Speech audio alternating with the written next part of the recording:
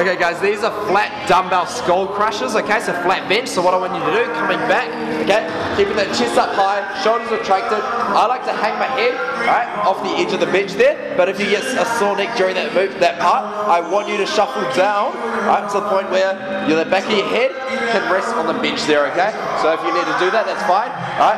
I'm going to get back into that first position, right? We're keeping the elbows just above the mouth, okay? So it's about 10-20 degrees back. So we're applying constant tension to that tricep.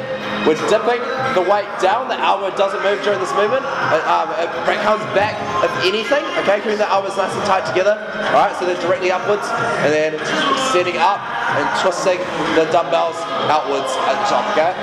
Same again, controlling down, full extension, full flexion, then full extension, extending up like that. One more time, coming down, and then pushing the weight up, keeping those elbows as still as possible during the movement. That, guys, is the flat bench dumbbell skull crushers.